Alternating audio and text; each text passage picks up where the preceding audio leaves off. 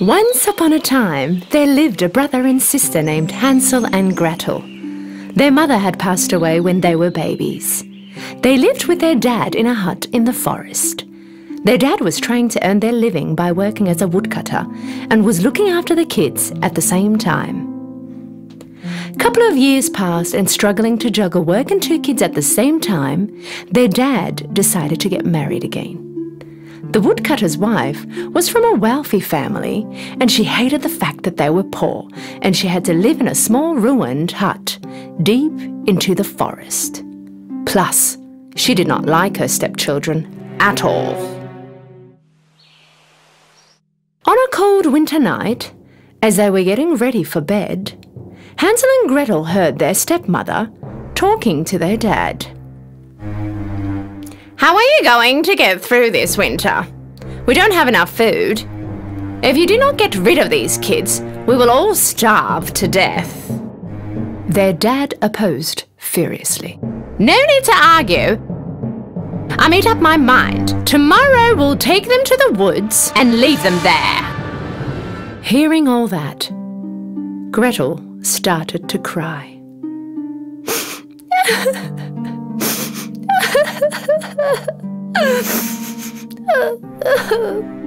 Her brother Hansel comforted her.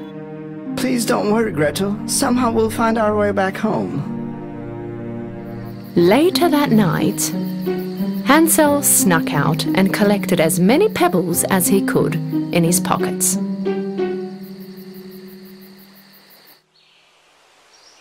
In the morning, they all started to walk towards the forest. Their father told them that they were going for a family hike. As they were walking, without anyone noticing, Hansel dropped the pebbles to mark the way back.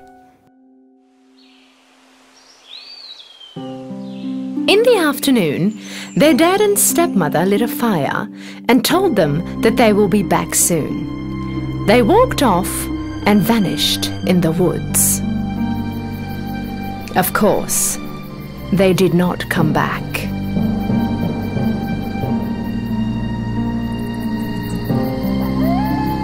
When the night fell, the horrible sounds of all the wild animals in the forest started to echo around them. Shivering with the horrifying sounds of the wolves, Hansel and Gretel did not leave the fireside until the moonrise. Then they started to follow the pebbles shining in the moonlight and walk towards home. "Well done, Hansel. This was very clever of you." When the kids came back home, their dad was very happy and surprised at the same time. Their stepmother also acted as if she was happy, but deep inside, her decision was still the same. She was very upset that they were back. After 3 days, the stepmother tried to get rid of them again. This time at night, she locked Hansel and Gretel's door and did not allow Hansel to collect pebbles again. But Hansel was a clever boy.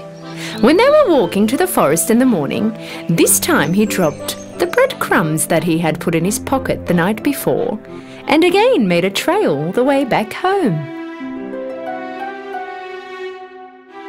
Around noon, their father and stepmother made up an excuse and went off, leaving them all alone in the forest again. Realizing that they were not coming back, Hansel and Gretel wanted to start walking back home before it got dark. But this time, they could not find the trail they left because all the breadcrumbs were eaten by the birds. Gretel started crying. For the first time, Hansel also felt hopeless. This time the kids were really lost. With no food and scared to death, they wandered around the forest for 3 days. On the 3rd day, they saw a bird, white as snow. The bird chirped songs with its beautiful voice for them.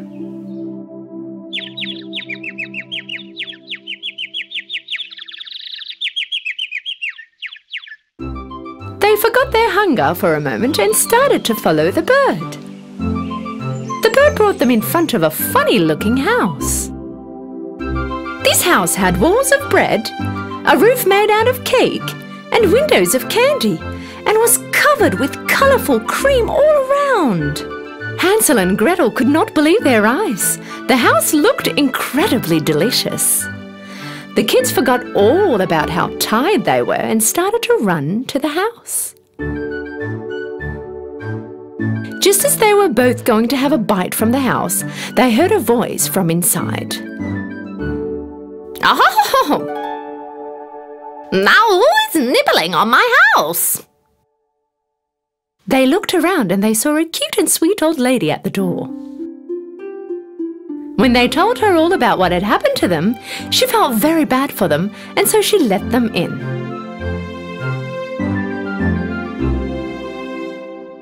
The inside of the house was very different from the outside. It was dark, scary, and it didn't feel right. But because they were so tired and hungry, the kids did not care much. The old lady brought all kinds of food and desserts for them, and the kids ate food that they hadn't had before.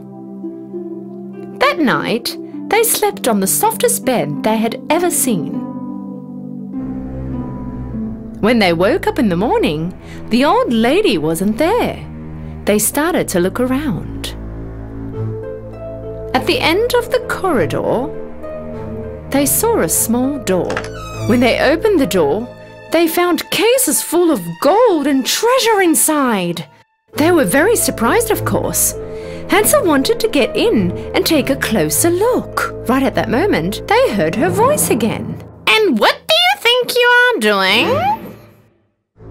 When they turned around, the kids faced the witch standing right there in front of them. Apparently, the old lady was a witch leading the kids to a dungeon with a house covered with cake and candy.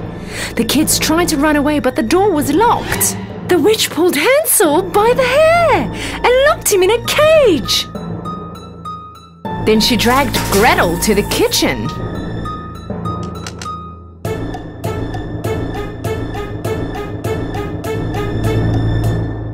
Your brother is too skinny. Cook some food for him and make him fat. When he's in good shape, he'll be a delicious meal for me. But don't you dare eat anything. All the food is only for him. Having no choice, Gretel did what she asked for.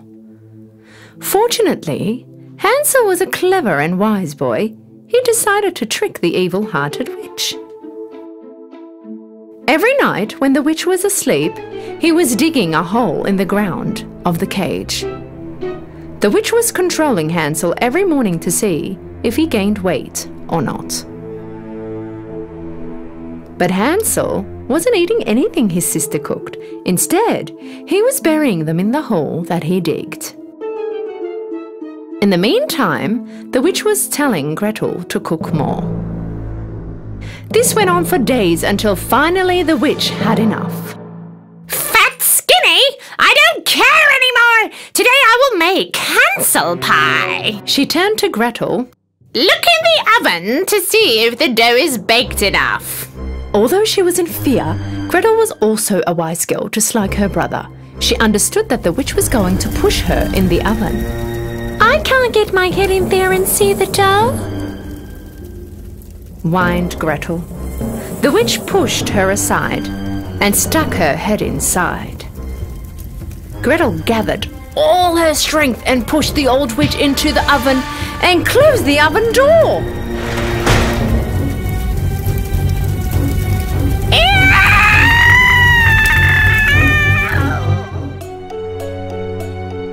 Gretel knew where the witch was hiding the keys.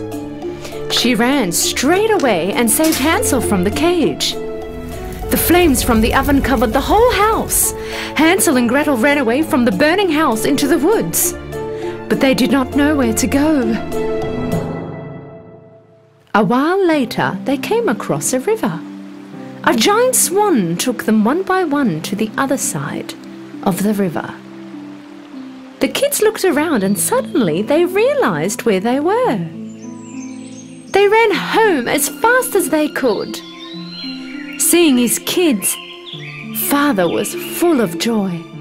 With tears of joy, he explained to them how their stepmother had gone back to her parents' house soon after they had left them in the forest, and how sorry he was for all that he did, and no matter how hard he had searched for them, they were nowhere to be found. The kids loved their father very much, so they forgave him. But another surprise was waiting for their father. They both reached their pockets and brought out gold and diamonds they had found in the witch's home. Their father could not believe his eyes. All the problems that their family had ever had went away, and they lived happily ever after.